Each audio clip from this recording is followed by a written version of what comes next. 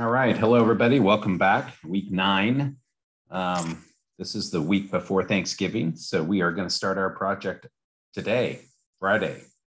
The project is the same for ET120 and GE115. So if you're in both those classes, you can use your GE115 skills to do the project, and that will work for ET120. In other words, it's a twofer, one project for two classes. So if you're not in GE115, then the expectation is different. You don't know AutoCAD, you haven't had it. I understand that. There'll be manual drawing. So I haven't looked to see that everybody's in both. I don't think everybody is in both. So use your skill sets based on your knowledge. If you don't know computer-aided drawing, then don't use that.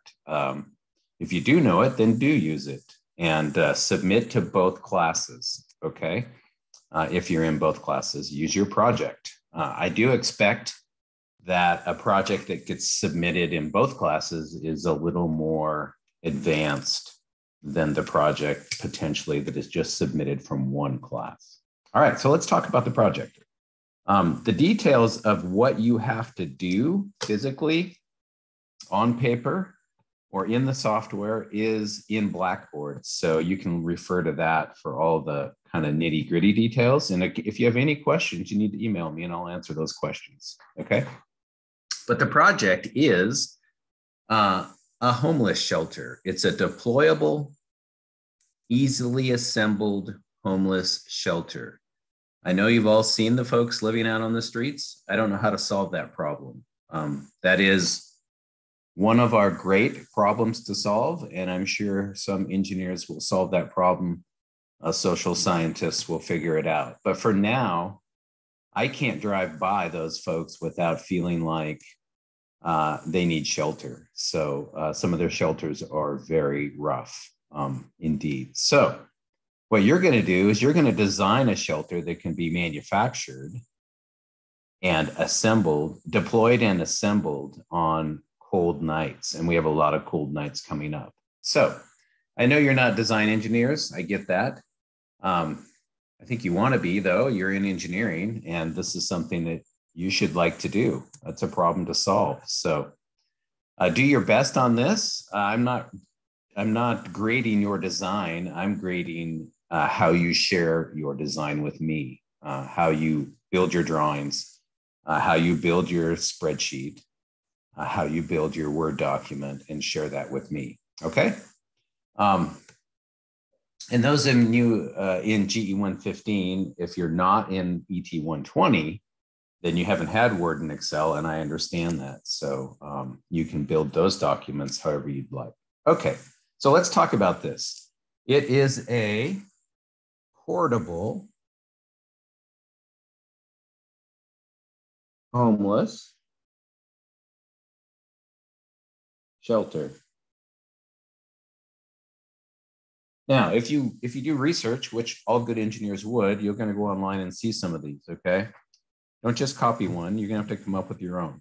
I'm okay with any manufacturing process. In other words, it could be built out of wood by people. That'd be fine. It could be built out of plastic by companies that do injection molding. That's fine too. I don't really care about the manufacturing process. It can't be extreme. In other words, I am saying that it's got to be out of materials that are available. So you have to use available materials. In other words, you can't go too exotic on me, like space shuttle heat shield type material, right? Just available in our area. We want this sustainable and cheap and simple. So we want it simple. When I say sustainable, that means I want it to be able to be used out of materials that we can recycle and that we can local source. So that's just one of the small pieces of sustainability. If you're taking ET210 next term, we will talk a lot about sustainability in engineering design. So it's a great class. All right, so simple. which means that you're going to easily assemble it, okay?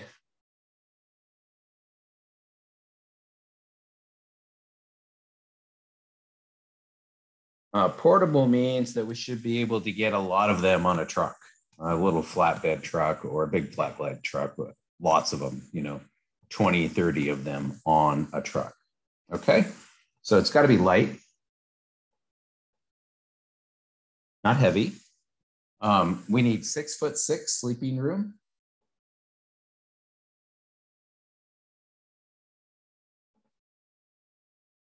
And we want it to be airtight.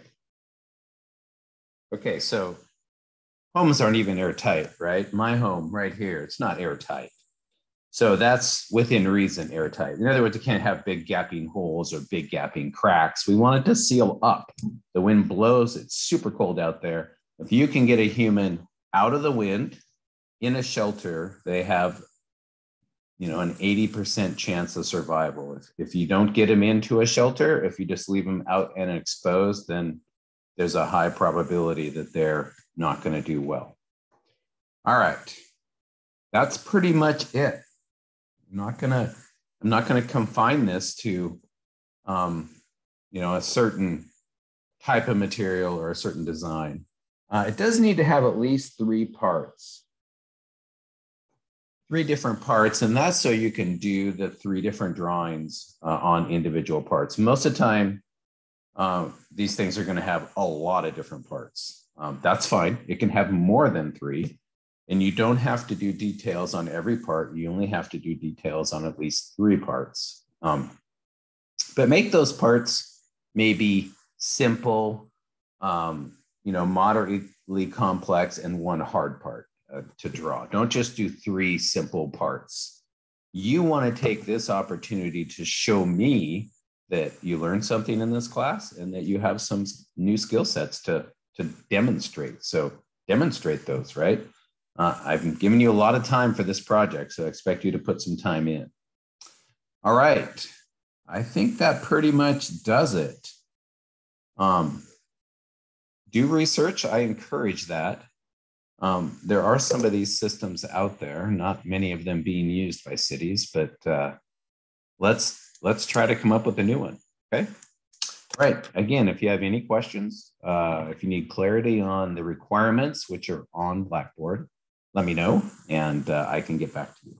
You're going to have through the holiday break for it to be completed. So you'll have Friday, Monday, Tuesday of normal class days. And then Wednesday through Friday, we're off, or Wednesday through Sunday, we're off for the Thanksgiving break. And then they'll be due that following Monday, I believe. So check the calendar, check the due dates, and communicate with me.